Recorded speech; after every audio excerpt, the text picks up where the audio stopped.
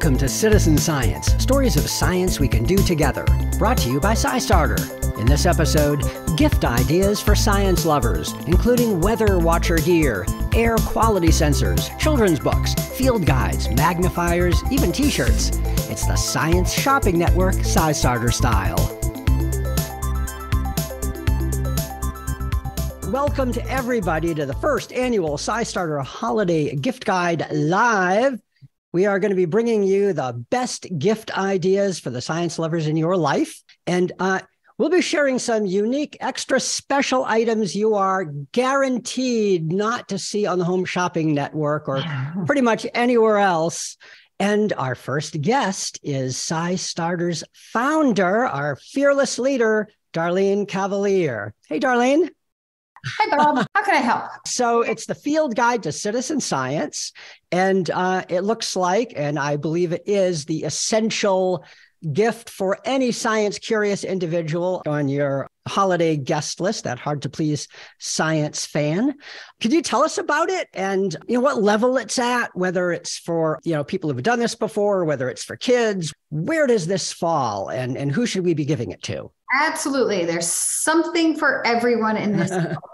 So for people who are just starting to just be curious about what the heck is citizen science, and basically anybody who is curious or concerned about a topic and looking for ways to be part of a solution to it. So that's pretty much what citizen science is. It's a way for us to take action on things that we're curious or concerned about.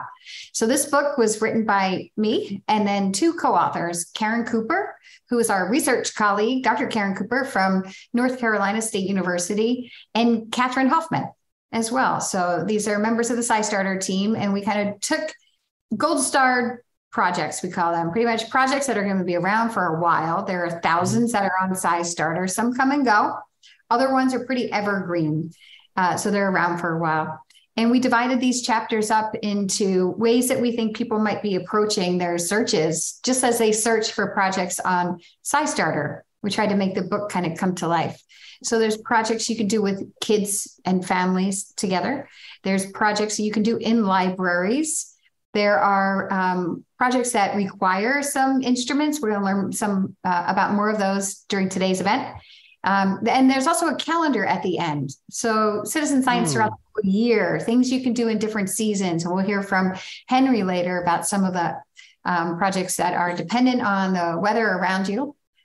So anywhere you're located, any age group, any experience level, people who have mobility issues and can't really get out that easily, there's projects for you to do from home too. So like I said, something for everyone. Great. How about teachers? Is this something that, maybe if there's a teacher on your gift list, they could use with like a group or a class? There are projects there that are perfect for group activities. And there are projects that were initially designed not to be group activities, but somebody came along and developed additive activities and resources. So a little cheat there is to go to scistarter.org/education. And you'll find a lot of those projects that are perfect for formal and informal learning environments. So in other words, in school or out of school learning. Many of them also have lesson plans attached to them too. Great. Thanks so much, Darlene. Okay, we alluded to a library program earlier, and now we're going to turn to Darren Ash at Arizona State University, who has a whole collection of gift ideas which you can purchase on their own as a gift, but they also happen to be available in our library kits too. So, hi, Darren. Hi, Bob. How you doing? Good, yeah. So let's start out with the Sky Quality Meter. Can you describe it for us and tell us what project it's used for? So the Sky Quality Meter is from Unihedron. And basically, its job is to measure the night sky. Light pollution is really a problem in the modern age, where we have lots of street lights, stadiums with huge lighting systems, and all that light spills up into the sky at night and kind of really mars the night sky so that you see fewer and fewer stars. And so, for many people, they really enjoy the night sky, and it's really a shame to have that kind of light pollution, really destroying the starry skies that we see at night. And there's other reasons people actually use these light pollution meters. Sometimes they're just looking to, reduce a city or a town's energy costs, because a lot of that energy, because they don't have the right lighting, spills up into the sky. If they were just to switch to, lighting systems that point that light downward towards the streets, it would really cut out that light pollution problem quite a bit. And the last reason is, there's more and more evidence that there are actually health impacts. Just that constant glow coming in from people's windows at night actually kind of disrupts their, circadian rhythms as they're sleeping. And people just don't get quite as good a night's sleep as they used to when they were really dark sky conditions. But the meter itself is really easy to use. It's a kind of a simple on-off kind of thing. And it just basically takes a reading of how dark the sky is. So the lower the number, the better, actually. And it's part of a Globe at Night project from NASA. And they're looking for people's data. What they're doing is kind of developing a map of the country and even the world as to where there are light pollution problems. And so once you take your reading, you take your kit out of the library, you do your reading, and then you can actually submit that data to the Globe at Night project. Okay. So that's basically that meter. And it's, I think, ends up being about $150 to $175. That's what I was going to ask. Yeah, because as a gift guide, because we're talking about buying things, it's good to know they're in library kits, but not everybody has access to that. So yeah, it's good to share, around what they cost and how people can buy them. And I did want to mention also that light pollution's a real problem for animals too. Fireflies can't see their mates if it's really bright out, and insects, nocturnal hunters, all sorts of things get really messed up by all this incredible light pollution that we have. That's a great point. Yeah, that's a great point. Yeah, it really affects animals, especially nocturnal animals. So this is a way for people to actually take part in trying to solve this problem, and NASA's behind it. And but they need your input, and the way you give them the input, if you don't have access to it through a library or something, is to actually have one. You can share it with your neighbors, and you can get your neighborhood onto this Globe at Night map and resource and help scientists deal with this. Yeah, a lot of people have engaged in this particular project, and really one of the more popular citizen science kits that we have. Great. And now the Airbeam, this is a device that's sort of similar in that it's an environmental monitoring device. It's not crazy pricey. It's a little expensive, but people can own it, and it's for air quality, right? And it's what it does is it measures air pollution, particulates. So I think 2.5 and 10 microns. That's what a lot of the home ones measure, the 2.5 and 10. But that's the cool thing about this one is it's not just sitting in your home. You can actually take it around with you. It's palm size. It's got a battery on board. I think it's something like 15, 17 hours of battery once you charge it. Again, you use your phone to connect to it through Bluetooth. And they've added, you can now do it for both Android and iOS, Apple. And Emma will correct me if I'm wrong, but I think we have discounts available for these, don't we? We certainly have ordering information that we can put up either in the chat or somewhere, right? Absolutely. We have ordering information of where to buy these monitors, but the only discount currently available is through the Sky Quality Meter. Okay. And we did add that to the chat, and I'll add that to the follow-up email as well for anyone. But it is a significant discount from the total price. Oh, that's super. Thanks, Emma. Now, Darren, before we move on from the Airbeam, could you let us know where we go to submit our data? It's the Aircasting website, and you submit your data, and they're creating a habitat map. So it's pretty cool. You go there, and you can see everyone else's data that's there. You can take a look in your local area as to what other people are recording in the way of outside particulates, and you really do see if there are local wildfires or something going on in your area. You can see that those particulates spike up in your area. So really good for people to know, especially with respiratory issues. And both of these are classic citizen science, because like scientists can't go into everyone's backyard. They can't get a map that shows in fine detail how all these, whether it's light pollution or particulate matter.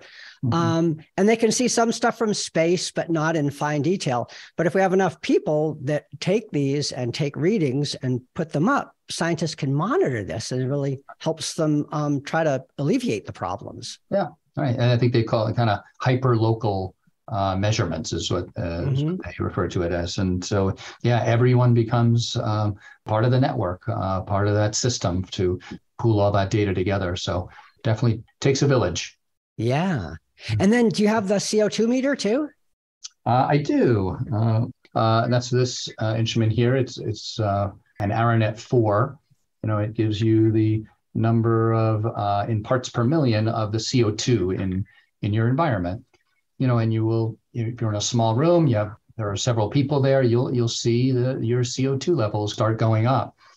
Not only is CO2, very high levels of CO2 could be a problem in terms of your health and cognition and what have you.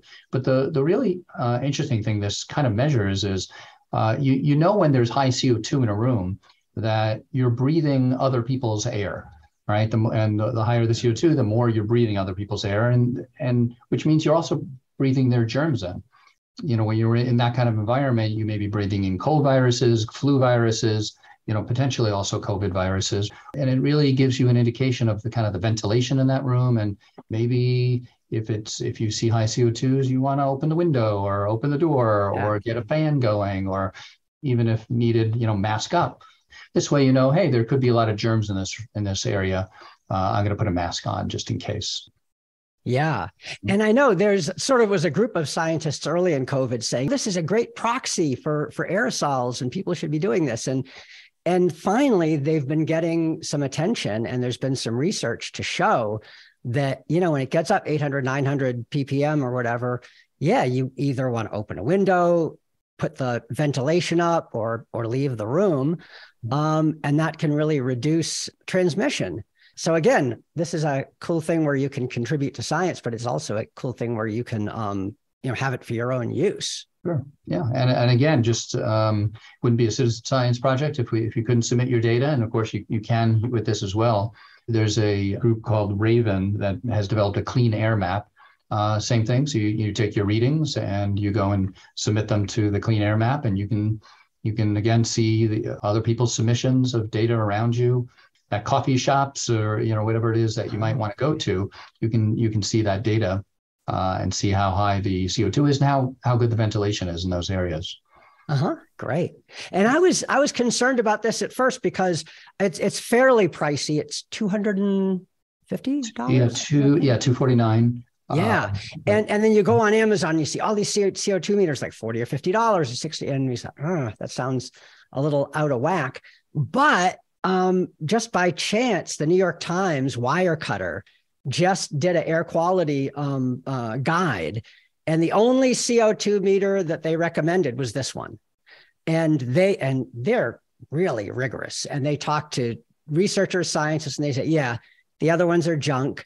The method they use isn't accurate. You can't rely on them. This is the lowest cost one that actually uses professional grade technology, and it was the only one that they recommended. So then I felt all right. Spotting on the article. Yeah. And as I promised earlier, there are discounts. So for libraries in the US purchasing the CO2 meter, there is a buy two, get one free offer. And for non-library buyers, there's a 15% discount. To get either of these discounts, you'll need to email Mitch Freemark. That's Aranet's North American Sales Director. He's at mitch.freemark@saftechnica.com. Let me spell that all for you. It's Mitch, MITCH, Freemark, FREIMARK. And that is at SAFTEHNIKA.com. And we'll have a link for that in the podcast info section. Okay, so Darren, anything else you want to share? I would say the only other thing that might be of interest to people, this is something in more like the $30 range, $20 to $30 range. our little clip-on lenses. There's another citizen science program called iNaturalist, where you're taking images of wildlife, flora and fauna, and uploading those images. And sometimes you need special lenses for that. And so there are things that kind of just clip onto an iPhone here or other smartphone. There are fisheye lenses, there are macro lenses, but something like this, kind of comes in these cases. You can find them for $20, $25, $30. Or like I say, you can certainly find things like this that are under $10, make great stocking stuffers. Just what I was going to say. Yeah. And kids, grown-ups can use them, obviously, but you put one of these on your phone and give it to your kid, and it is so cool. I mean, you may not get your phone back for a while, but other than that, it's a great exploration tool. All right. Thanks, Darren. Yeah. Thanks, Bob. All right. Well, so, one part of nature that is of interest to everyone is the weather. And our next guest is going to tell us, what your favorite nature lover needs to be a boss weather watcher. Henry Regis is at the Colorado State University. He's at Colorado State University, and he's the national coordinator for the Community Collaborative Rain, Hail, and Snow Network, CoCoRaHS. We're going to have him back here now to talk about CoCoRaHS and the rain gauge that is perhaps the best one that people who would want to participate might want to use and where they can get it. So over to you, Henry. Yeah, thank you. A pleasure to be with you guys today. Thanks for inviting us. CoCoRaHS, we've been around 25 years now. We are the largest provider of daily precipitation measurements in the U.S., over 25,000 volunteers out there, and we're in 6 countries, including the U.S., Canada, and others out there in North America. So a great chance for folks to go out every morning, measure how much precip fell at their location. They can put the gauge in their yard. They go on the website, quickly put the information in or use our app. And this information gets put on maps, gets put into tables, but it's used very much. I mean, it's not just some science that goes in a book. It's used in real time by the Weather Service, by city planners, by different other municipalities, climatologists, you name it. It has real impact. And so we really have enjoyed watching this grow across the country and other parts of the world. And so we invite you to participate. So this is the official 4-inch diameter high capacity rain gauge. That inner tube holds an inch of rain, and it measures all the way to the 100th of an inch. So a lot of times when you get a couple drops of rain coming down, you can actually measure that, and we like those precise measurements. The whole thing holds over almost 11 and a half inches. So some of the Gulf states and stuff like that, when you get some really, really torrential rains coming through these tropical systems, we're able to measure that as well. This gauge sells for around $35 plus shipping. It's not your grandfather's rain gauge, so it's not the little one you get from the seed store or hardware store. And then we've done 25-year comparison on this gauge to others. Basically, the Weather Service sees it as the best gauge out there. It comes with a couple parts, the funnel at the top and the inner tube. We ask folks in the winter to take that out and then measure what falls and actually take snow core samples where we can get the amount of snow, the SWE, which is the snow water equivalent of how much precip fell. So there's a bottle brush for cleaning out your gauge. Some people like to put signs up of this is their official weather station gauge out there, decals and stuff. And so they sell a whole bunch of different things which are meant for the citizen science observer out there. So the other thing we do, we've designed different T-shirts over time. And I know folks always like to get somebody who's involved in citizen science, different things. We kind of did a precipitation series. So we did a precipitation series where we do tropical storms, hail, dust storms, thunderstorms, rain, snow. And I always, when I work with the American Meteorological Society, I said, wouldn't it be great to have shirts with all these weather symbols on them? So we've done those. So they were about $13.75 plus shipping. And we also have a CoCoRaHS polo and twill shirts for folks who belong to that. We have going on right now is our CoCoRaHS fundraiser, which we started today, and that'll run through the beginning of the year. For those who donate 60 and more, a short sleeve flash flood shirt that just came out. That's hot off the press.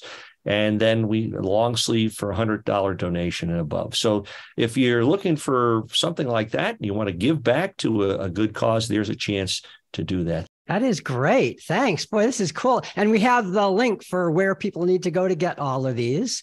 And obviously you need the whole set of the precipitation shirts, because you don't want to be wearing your hail shirt when it's raining, rain shirt when it's snowing. So you have to have them all, basically. Yeah, we've got a closet full of them here in our office too. Everybody seems that people collect them. They like to collect the sets. So that's a neat thing. And it's fun designing them each year too. That is great. Thanks so much, Henry. Thank you. All right. And now ideas for the science curious kid. Of course. I mean, it is the gift-giving season, and we should be focusing on kids, right? So we have with us award-winning children's book author Susan Edwards Richmond, author of the books BirdCount and BioBlitz, among others. All right. Hi, Susan. Hi. I am a children's author, and I'm actually also a teacher as well. I teach at a nature preschool at a Mass Audubon sanctuary in Massachusetts. Okay, and what inspired you to write these books? So one of the inspirations for me is the idea of getting kids out in nature. And both of these books, BirdCount and BioBlitz, are based on real events that really do take place all over the world in some form or another. The Christmas bird count is quite well known, and many of you probably have either are participants or know quite a bit about it. I've participated in it for more than 20 years now. And I thought this would just be a wonderful thing to get kids excited about, not just in the wintertime, but at any time of the year. And so one of the purposes of my book is to design it so that as close as possible mirrors the experience of actually going on a bird count or a biodiversity count. And my illustrator, Stephanie Pfizer-Coleman, who's actually from West Virginia, I'm from Massachusetts, did a great job of illustrating all of these birds and creatures. Okay, it mirrors the experience of actually doing the event. How do you do that? This is bird count. The child is kind of the motivating spirit in the book, gets her mom up, and they're part of a team. And then she does the tally, and you can see, I don't know if you can see this, but I have, the illustrator has done a tally sheet on the side of each spread so that you can count the birds along with the character. So if she sees 5 geese, you can actually count all the geese on the page, and then the tally mark is in the book. So by the end of the bird count, they've accumulated quite a nice list of birds that shows everything that's been found. And we learn that you can identified by sight as well as by sound. And on my website, I do have some lesson plans. So if you want to check that out, if you're a teacher or a librarian or have some kind of a nature program, and you can also either get one of these sheets, which has tallies of northeastern birds, or if you're in another part of the country, you can swap in copyright-free images and custom design your own tally sheet. And the kids just have a great time. My 3 to 5-year-olds love to get them out there with a dry erase marker and these tally sheets, and they're good to go, having a great time. So the other book, BioBlitz, is about a biodiversity count. So it's a little bit different. It's not a census.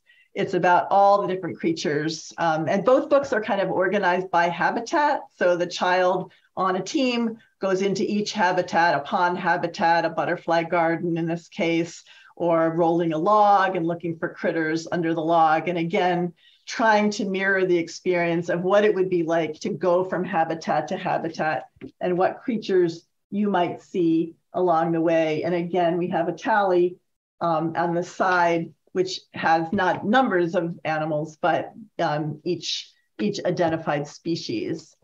And in this case, there's sort of a competition between the character from BirdCount. Ava appears as the main characters in this book, Gabriel's cousin. So Ava's on one team, Gabriel's on the other. Gabriel loves bugs, Ava loves birds, so they kind of compete to see which team. Read us a paragraph. Read us just a little bit. Well, I'm sure. Let's see. Look, I shout as an orange patterned butterfly wings past. A great spangled fritillary. Ranger Kai gives me a wink. You're with me, Gabriel. Ava, who's on Dad's team, is already pointing out a bird. Bet our team finds more, I call to her. You're on.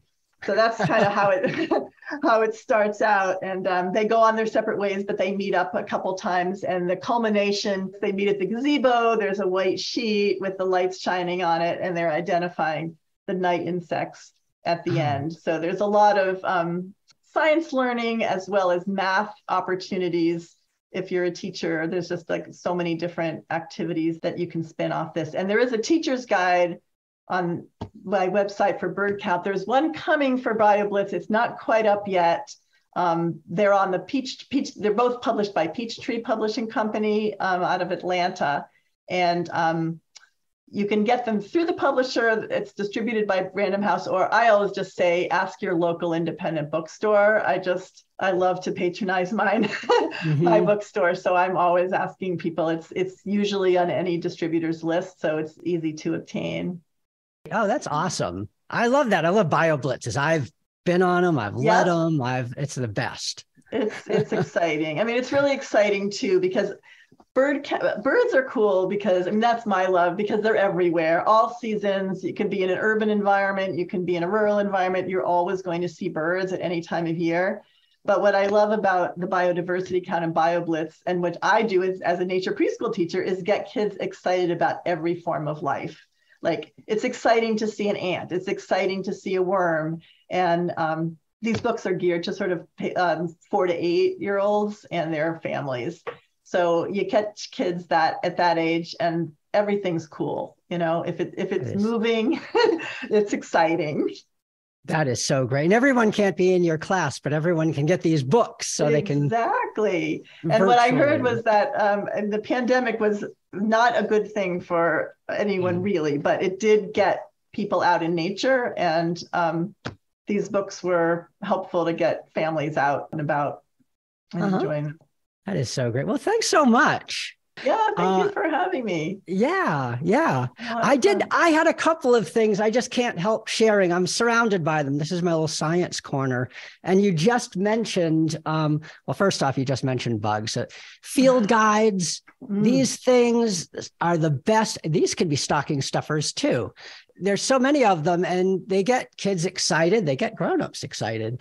And they're not very expensive. We've talked about critters, but they have ones for rocks and minerals and things like that as well. And one of my favorites, this is from Cornell, and it's a book, right? But it actually has the bird calls in it. This is a song sparrow, and you just hit the thing. You hear that? You have to be careful with this, because I just did this the other day with a tufted titmouse, and I was out on the deck, and a male titmouse came skittering in like a jet fighter on an aircraft carrier thing. Bam, bam, bam. Where is it? Where's the intruder? And I felt so bad because it was freaked out that this other bird was in its territory. So that's an irresponsible use of this book. I did it by mistake, but don't do that. Magnifiers, loops, which you might not think of, but they're great for kids. And you put these in, and it's just like those micro things that you put on your camera, but you can see super, super close minerals and, amethyst, agate, rose quartz. And you can use the magnifiers to look at them. And fossils, I get this from somebody called the Fossil Guy. There's like a 500 million year old trilobite that, if you look through the loop, looks awesome. Ammonite. This is the sort of things that, really get kids excited. And I have finger puppets. There we go. Hello, I am Marie Curie. And it has information about her. And I have a whole set. I have Einstein back here. I got Newton. And lastly, very important, a box for kids to keep all their stuff in. So this was mine when I was 7. And you can tell it was very keep out, top secret, because I had a teenage sister who tormented me. But if you put keep out twice and top secret, not just secret, no way everyone's going to open that. So I knew it'd be all my secret collecting stuff, seeds and fossils and arrowheads would be safe in this.